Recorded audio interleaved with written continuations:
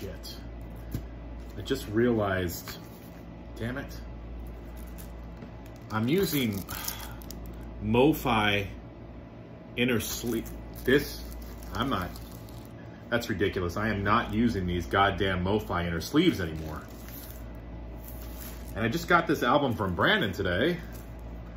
And I think I have some different inner sleeves. I can't use these.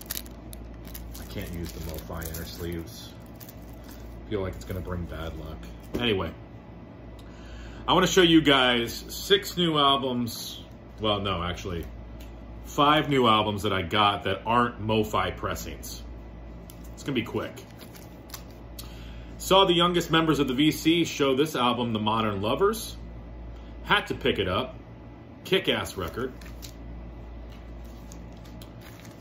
The Johnny Cash Children's album.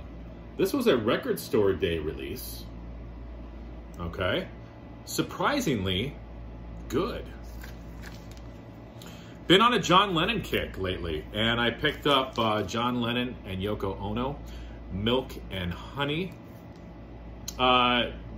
Great stuff. I'm starting to warm up to the Yoko songs. It's only taking me this long, but yeah, I'm starting to warm up to it. Not everything by Yoko, but a lot of it. Check this out. Bee Gees, Idea. This is the American cover. I think the UK cover had a light bulb on it, but this is on the At Go label. Hey, didn't I do a thread on that?